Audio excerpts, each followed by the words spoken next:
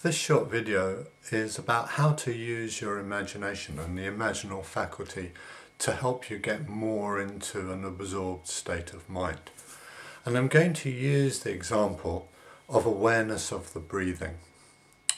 So there's a particular meditation practice called mindfulness of breathing with 4 stages. And in the 4th stage, the object of meditation are the very subtle sensations that arise as a result of the breathing coming in and going out of the nostrils. So that's the sort of focus, you could say. That's the way into the practice. So you're experiencing the sensations. So you have the particular experience of the sensations, and what you can do very quietly and very gently is ask the question, what's it like? So this is a metaphoric question that allows your imagination, or your mind generally, to kind of engage with it. Now, what can happen is that an image or a sense arises. So let's say, for example, you might have a sense of froth on waves coming in and going out.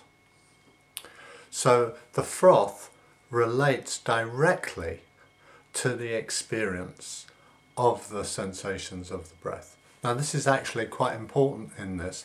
It's not a sort of idea or fantasy removed from the experience. It's actually an image or a sense that relates directly to what is happening.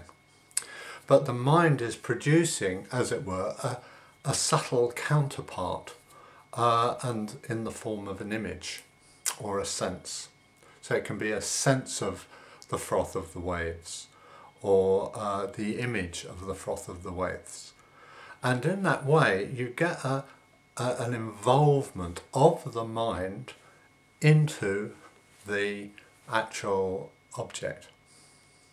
Now you can let the image go, and in that way the mind still stays engaged with the object. So it's not as if then it becomes a meditation on froth. It's much more that a way of engaging the mind. And once the mind is engaged through a sense or an image, you then let the image go, unless it wants to carry on. If it has a life of its own, as it were, in relationship to the sensations of the breath, then you just let it be there. This is, I think, quite an interesting area, because what is happening here is that the mind is relating to the sensations of the breath. So in a way it is the breath, but in the mind's terms. So in this way you don't have to worry too much or question too much, is this the breath or is it not the breath? As long as the sense or the image actually relates to what is there, then it's okay. And in that way you get a fusing or an absorbing, a coming together, a permeation of the sensation, the physical sensation in the breath and the mind coming together. And in that way there's a sense of absorption.